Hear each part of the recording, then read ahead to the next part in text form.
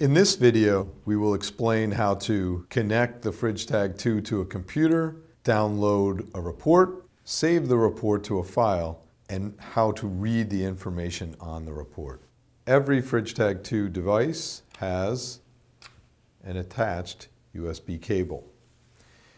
You can connect it to a USB port directly on your computer. We will go to the Start menu and click on Computer.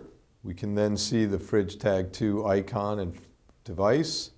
Double click on that and we see the PDF report. Double click on that to open the report. We'll now zoom in. At the very top we have the serial number of the device, the date and time the report is downloaded, as well as the alarm settings for the data logger. On the very left we have the date beginning with today and going backwards 60 days. We have the events column which displays AM when the technician presses the read button to see the high and low temperatures before noon, and PM when the technician presses the read button to see the high and low temperatures after 12 noon. Ideally, every day the office is open should show an AM and a PM in the events column. Also, you may see the letter T when the date or time are changed in the Fridge Tag device. To the right, we see the average temperature each day, the status, is it okay or in alarm mode, the low temperature each day. If there was an alarm, it would show the duration here in this low temperature section, and there isn't.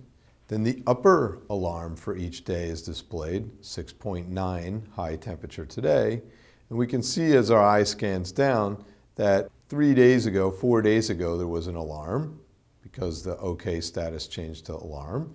And as we look, the high temperature was 12 degrees Celsius on that day, 4 degrees above 8. It was out of range for 18 hours and 10 minutes, and it was triggered at midnight.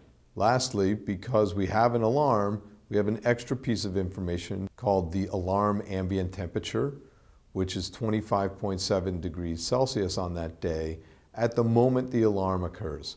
And this data is for root cause analysis to see if the temperature in the room perhaps is too high or too low, causing the storage unit to struggle to maintain temperatures. Lastly, on the right, we see external sensor connection error column, which displays OK.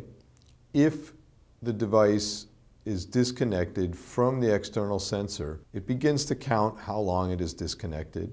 And if it is disconnected for more than 10 minutes, there will be an alarm in this column. As you can see, when we ran the report today, it was disconnected for 1 minute. We are done saving the report and reading the report at this point. We can close it. And we can disconnect the Fridge Tag product. On this computer, we hit this small arrow and click on Remove Hardware Safely. Eject the Fridge Tag, and now it's ready for removal. And return it to the storage unit. We should tuck the USB cable back into the data logger. We are ready to take it to the storage unit and connect the external probe back into the data logger.